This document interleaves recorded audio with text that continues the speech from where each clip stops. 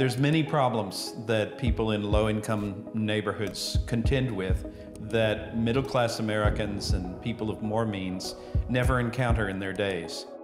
The residents, they're suffering from the consequences of lack of infrastructure, of lack of resources, a lack of services that are there. But we're not about just bringing complaints, but we're about making change, and we need solutions. LUCHA is establishing a new model for civic engagement and community organizing, which I think really points the way toward solutions to a whole range of fundamental problems in this country. It's an opportunity for Colonia leaders to be able to get technical expertise on issues of concern of their community, and also get that support and knowledge that they need to be able to better advocate for their communities.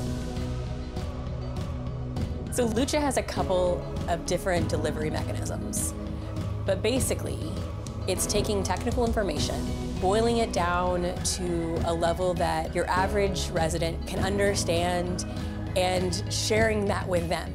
Topic areas are governance, drainage, housing, public services, and planning and development. Everything that we do as an organization is grassroots, right? Like, we never come up with anything and enforce it on our members, on our leaders. And so this campaign, the members have been involved in identifying the topics that the community that we organize in wants to learn about. We believe in not doing for the people what the people can do for themselves. So by us being this bridge, then we can help connect our community with other groups, and then they can continue doing for their own community what needs to happen.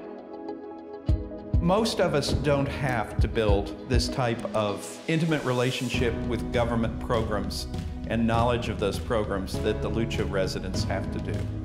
But when you're bypassed and you're excluded from those services from the beginning, and when you suffer from discrimination, then you have to do work that's much more difficult than everybody else has to do just to get what everybody else gets just as a natural thing.